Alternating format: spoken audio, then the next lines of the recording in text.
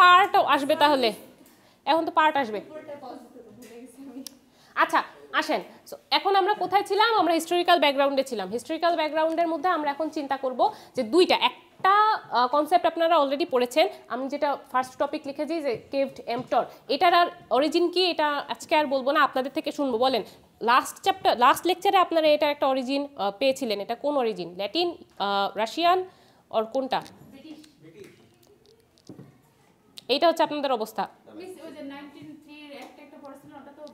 1930 কেভড এম্পটরই পড়িয়েছি, এটাই পড়িয়েছি। এটার কি অরিজিন কি ওখানে ছিল? এখন বলেন, কেউ স্লাইডও ডাউনলোড করেন নাই? কাদেরকে পড়াচ্ছি দেখেন, কেভড এম্পটর যেটা, এটার অরিজিন আপনারা আবার দেখে নেবেন, আজকে আর ওটা পড়বো না। এটার ইন্টারপ্রিটেশন কি ওটা আবার লাস্ট ক্লাসেও বলেছিলাম, আবার রিপিট করছি। এটার ইন্টারপ্রিটেশন হয়েছে যে let the buyer be aware, মানে হচ্ছে বায়ারকে হচ্ছে অ্যাওয়্যার হতে হবে about what he is purchasing. ঠিক আছে, যেই গুডস অর সার্ভিস সে হচ্ছে পারচেস করছে সেটা সম্পর্কে হচ্ছে বায়ারকে অ্যাওয়্যার থাকতে হবে। এটা আমরা এই কনসেপ্টটা আমরা বলি হচ্ছে কেভড এম্পটর। অরিজিন আপনার কাছে আমি এখন কোশ্চেন করেছি, অরিজিনটা কি? আচ্ছা, অরিজিন অফ দিস ফ্রেজ, এটা তো হচ্ছে একটা ওয়ার্ড না, এটা একটা ফ্রেজ। আচ্ছা আসেন, is a principal of consumer law. So এই যে প্রিন্সিপাল অফ কনজিউমার ল, আমরা একেবারে মিডের আগে পড়েছিলাম যে প্রিন্সিপাল কি, ল কি। প্রিন্সিপাল কি বলেছিলাম মনে আছে, আর ল কি? Set of rules and regulation. কে আমরা কি বলবো, ল না principal? Sure? Set of rules and regulations হচ্ছে আমাদের ল। ঠিক আছে, প্রিন্সিপালসটা এখন বের করবেন পরে ক্লাসের শেষে। আসেন, which previously had the tendency two এক্সাম্পটিং the seller of the liability. So আমরা যেহেতু গল্প পড়ছি, আমি আবার বলে দিচ্ছি যে কেভড এম্পটর যেটা, এটা হচ্ছে কি বলছে যে বায়ারের অ্যাওয়ারনেসের দিকে ফোকাস করেছে। এখন একটা জিনিস বলেছে যে এই যে ইয়েটা কনসেপ্টটা, এই লয়ের কনসেপ্টটা কিন্তু কাদেরকে প্রায়োরিটাইজ করছে, সেলারকে না বায়ারকে? না, এখানে একটু কনসেপচুয়াল গ্যাপ আছে আপনাদের। যেমন কেভড এম্পটর যখন আমরা পড়েছিলাম লাস্ট চ্যাপ্টারে, তখন কিন্তু আমরা পড়েছিলাম যে একজন হচ্ছে যদি চেক করে যে রেসিং কারের ক্ষেত্রে, রেসিং মোটরসাইকেলের ক্ষেত্রে, রেসিং মোটরসাইকেল তার রিকোয়ারমেন্ট, কিন্তু সে যখন কিনেছে সে চেক করে কিনে নেয় যে এটা কি রেসিং করার জন্য সব রিকোয়ারমেন্টস আছে কিনা। পরে সে এসে অভিযোগ করছে যে আমাকে তো বলা হয় নাই। তো ওখানে হচ্ছে কে প্রোটেকশন পেয়েছিল, বায়ার না সেলার? সেলার প্রোটেকশন পেয়েছিল না। এই জন্য এখানে বলেছে যে কেভড এম্পটর কিন্তু কাদেরকে এক্সাম্পট করছে, সেলারকে লায়াবিলিটি, হ্যাঁ বায়ারকে সচেতন হতে মোটিভেট করছে, কিন্তু সেলারকে কি করছে, লায়াবিলিটি থেকে বাঁচিয়ে দিচ্ছে, যে তুমি লায়াবল, তুমি দায়ী, এটা থেকে তাকে এক্সাম্পট করে দিয়েছে কে, এই কেভড এম্পটর। ওটা কিন্তু আমরা সেল অফ গুডসে পড়েছিলাম। এখন আমরা কি পড়ছি, কনজিউমার রাইটে না। এটার ডিফারেন্ট সিনারিও আমরা আজকে পড়বো, এটা হচ্ছে কেভড ভেন্ডর। ঠিক আছে, আচ্ছা আস্তে আস্তে যাচ্ছি। এখন আসেন যে হিস্টোরিক্যাল ব্যাকগ্রাউন্ড যেহেতু আছে, তো ফার্স্টে আমরা কনসেপ্ট পড়েছি যে লায়াবিলিটি থেকে কাকে বাঁচাচ্ছে, সেলারকে। ঠিক আছে, তো এটা তো হতে পারে না, কনজিউমার হিসেবেও তো আমাদের কিছু ইয়ে থাকতে পারে, রাইটস থাকতে পারে। সো ওইটার রিকোয়ারমেন্টস আর ওইটার নেসেসিটি আইডেন্টিফাই করার পরে হচ্ছে আমরা আরেকটা অ্যাক্ট এনেছি, ওটাই আজকে আমরা পড়বো মেইনলি। এখন আসেন, দেন the prevailing mindset was that it was the responsibility of the buyer two be aware and evaluate the goods and service in question. এই যে কেভড এম্পটরের ইন্টারপ্রিটেশন হচ্ছে সেকেন্ড পয়েন্টে বলেছে, যে সেকেন্ড পয়েন্টে বলেছে যে কেভড এম্পটরের কনসেপ্টটা কি, যে বায়ার হচ্ছে কি করবে, রেসপন্সিবল হবে কিসের জন্য, কোনো একটা প্রোডাক্ট পারচেস করার সময় সেটার স্পেসিফিকেশন চেক করে নেওয়ার জন্য। আর এখানে এই যে স্পেসিফিকেশন চেক করার জন্য, এটা থেকে কে লায়াবিলিটি থেকে মুক্তি পাচ্ছে, সেলার। এতটুকু হচ্ছে কেভড এম্পটর। সো এখান থেকে আমরা দেখবো যে but over the ডিকেডস another competing internationally recognised principal name কেভড vendor has এভলভড, which means let the seller be aware. কেভড এম্পটর যদি হয় let the buyer be aware, কেভড vendor কি হবে, let the seller be aware. ঠিক আছে, এখন দেখেন, with time consciousness গ্রিউ and the difficulties of the buyer two properly examine the goods and services. তাহলে এখন দেখেন যে টাইম কনসিয়াসনেস গ্রিউ মানে হচ্ছে সময় সচেতনতা বেড়েছে টাইমের মানে ডিকেইডের সাথে সাথে, আর হচ্ছে difficulties of the buyer two properly examine the goods and services. এখন একটা গুডস অ্যান্ড সার্ভিসেস হচ্ছে প্রপারলি এক্সামিন করার জন্য হচ্ছে যে ডিফিকাল্টিস ফেস করতে হতো, সেটা আস্তে আস্তে রিডিউস হয়েছে এই অ্যাক্ট অর এই লয়ের ইন্ট্রোডাকশনের। আচ্ছা, থার্ড ইয়েটাতে আমরা কি বললাম, কেভড এম্পটরের ইয়েটা কি, ইন্টারপ্রিটেশনটা কি? ওখানে হচ্ছে আমার বায়ারকে অ্যাওয়ার করতে হচ্ছে আর সেলারকে মানে লায়াবিলিটি থেকে প্রোটেক্ট। হ্যাঁ হ্যাঁ, তাহলে তার অপোজিটটা কি হবে? ভেন্ডর মানে কি?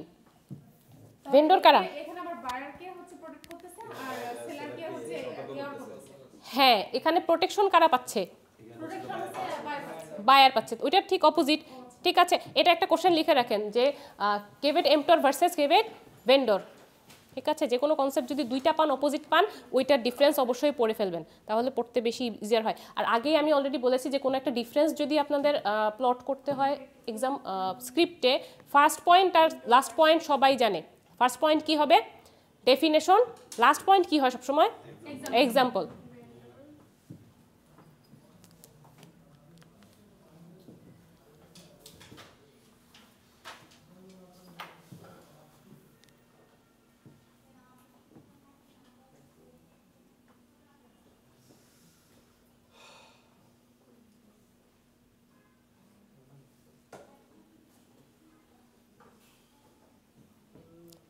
লিখেছেন? আচ্ছা, আমরা এখন ইম্পর্টেন্স দেখব যে এই যে কেভেট এম্পটর, এটাকে আসলে সরি কেভেট ভেন্ডর, এটাকে আমরা কি বলছি? Consumer protection.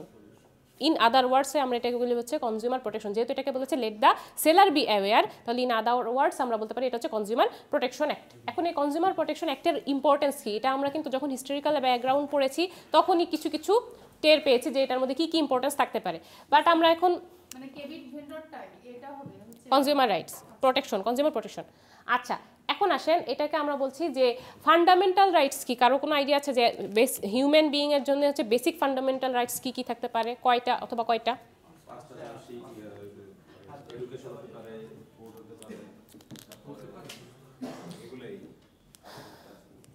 হেলথ কেয়ার, দেন হচ্ছে সেফটি, শেল্টার, আরেকটা বাদ পড়েছে কোনটা? শিক্ষা, চিকিৎসা, খাদ্য, বস্ত্র, বাসস্থান, ড্রেস, মানে হচ্ছে বস্ত্রটা বাদ গিয়েছিল। ঠিক আছে, 5টা শেষ। তো এখন দেখেন কনজিউমার হিসেবে আপনার ফান্ডামেন্টাল রাইট যেটা, ওটাকে বলেছে হচ্ছে কনজিউমার প্রোটেকশন। এই যে এটাকে আইডেন্টিফাই করেছে অ্যাজ এ কনজিউমার, আপনাদের ফান্ডামেন্টাল রাইট কোনটা, ওইটা কত সালে আইডেন্টিফাই করা হয়েছে? 1973। 1973-তে তারা হচ্ছে এটাকে আইডেন্টিফাই অথবা মার্কিং করেছে যে এই অ্যাক্টটা হচ্ছে এই রাইটটা হচ্ছে একেবারে fundamental right as a consumer. ঠিক আছে, কনজিউমারদের জন্য কনজিউমার প্রোটেকশন রাইটটা হচ্ছে ফান্ডামেন্টাল। এটা আইডেন্টিফাই হয়েছে কত সালে? 1973। এখন আসেন যে একটা ডেট এসেছে after 10 years, in 1983 every year March 15 is observed as world consumer right day. World consumer rights day হচ্ছে এখন অবজার্ভ করা হচ্ছে কবে? 10 বছর পরে। কত তারিখে? প্রতি বছরের 15ই মার্চ থেকে। ঠিক আছে, এখন 1973 সালের তাহলে এখানে ভূমিকা কি হিসেবে আইডেন্টিফাই করা হয়েছে? ঠিক আছে, যেমন হচ্ছে 21শে ফেব্রুয়ারিটাকে হচ্ছে আমরা হচ্ছে অবজার্ভ করার আগে স্বীকৃতি কে দিয়েছিল? বা 1952 সালের 21শে ফেব্রুয়ারিকে হচ্ছে মার্টায়ার্স ডে না, ল্যাঙ্গুয়েজ ডে হিসেবে আগে কেউ স্বীকৃতি দিয়েছে, দেন হচ্ছে অবজার্ভ করা হচ্ছে। একইভাবে স্বীকৃতি পেয়েছে হচ্ছে 1973 সালে, আর 83 সাল থেকে প্রতি বছর অবজার্ভ করা হচ্ছে মার্চের 15 তারিখকে কনজিউমার রাইটস ডে হিসেবে। এটা কিন্তু হচ্ছে ওয়ার্ল্ড ওয়াইড। ঠিক আছে, আচ্ছা এখন আসেন the annual celebration of the consumer movement is a means of raising global awareness. এখন দেখেন এক একটা ডে যখন আমরা অবজার্ভ করি তার পিছনে কিছু থাকে, মোটিভ থাকে। ঠিক আছে, যেমন ল্যাঙ্গুয়েজ ডে, যে আমরা world language day, international language day আমরা যে অবজার্ভ করি 21 ফেব্রুয়ারি, এটার পিছনে মোটিভ কি? এটার পিছনে মোটিভ কি? রেসপেক্টটা করা। আচ্ছা, এখন তাইলে এই যে কনজিউমার রাইটের যে ডেটা আমরা ওয়ার্ল্ড ওয়াইড করি, অবজার্ভ করি, এটার পিছনে মোটিভ কি হতে পারে?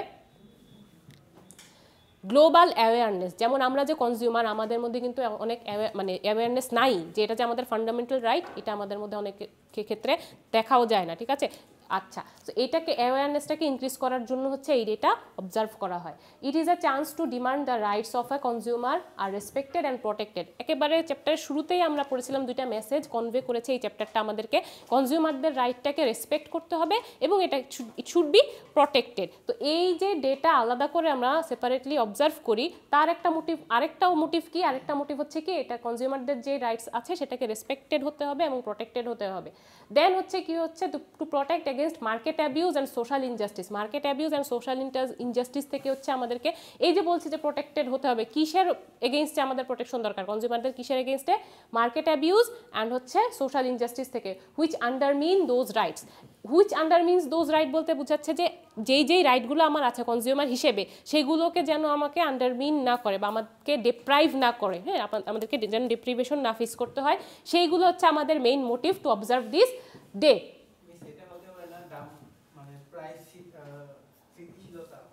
সোশ্যাল ইনজাস্টিস এখানে আছে, যেমন একটা সেম প্রোডাক্ট আপনি হচ্ছে আপনার লোকাল এরিয়া থেকে যেই প্রাইসে কিনছেন, আপনি হচ্ছে আপনার আরেকটু পশ এরিয়াতে সেম প্রাইসে আপনি কিনতে পারছেন না, ঠিক আছে, এটা হচ্ছে সোশ্যাল ইনজাস্টিস।